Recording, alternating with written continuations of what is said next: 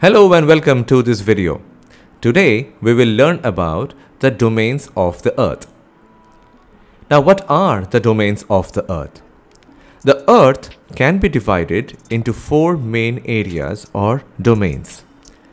Each domain has its own characteristics and importance.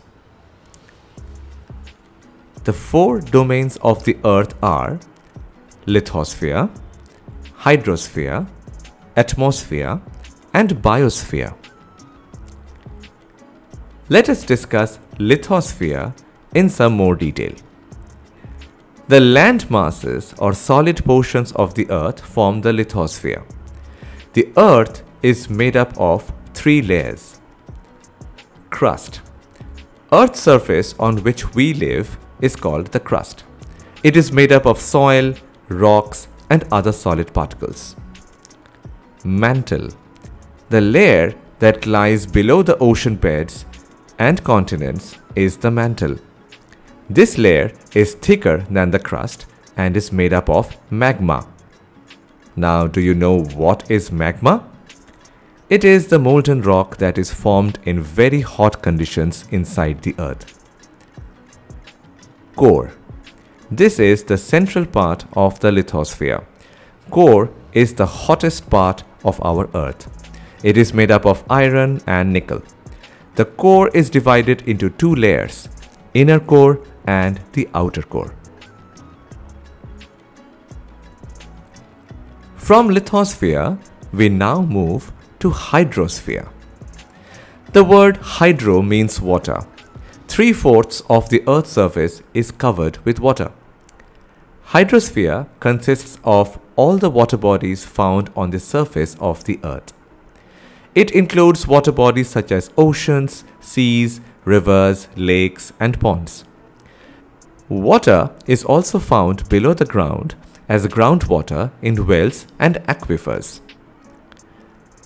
Water exists in all 3 forms in nature: solid, liquid, and gas.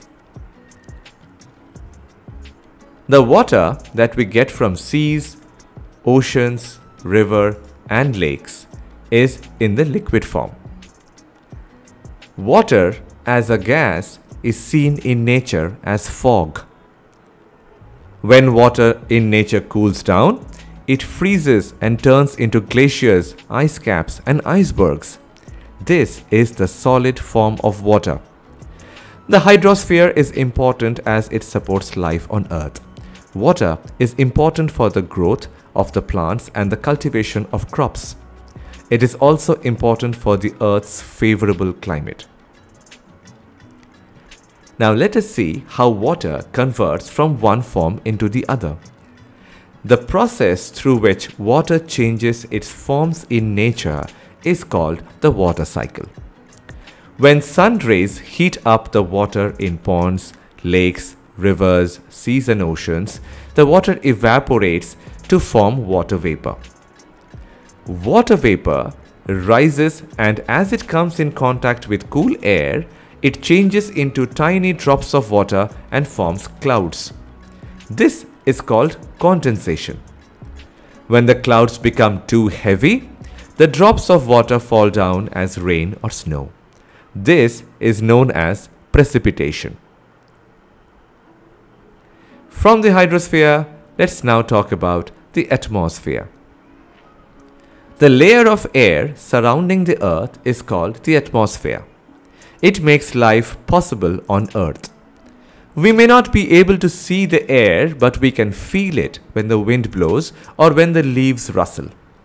The atmosphere acts as a blanket which takes in the heat of the sun and stores the warm air, making the Earth livable for us.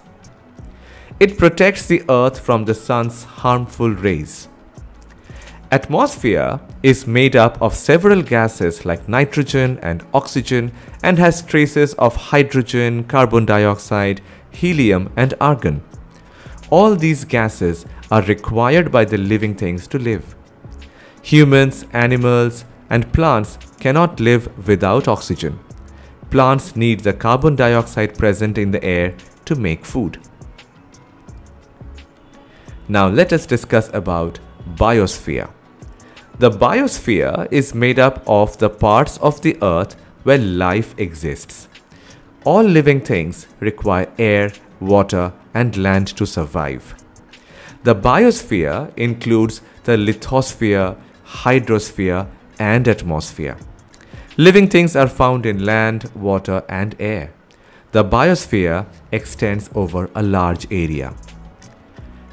An ecosystem is a complex community of living and non-living things functioning as a single unit.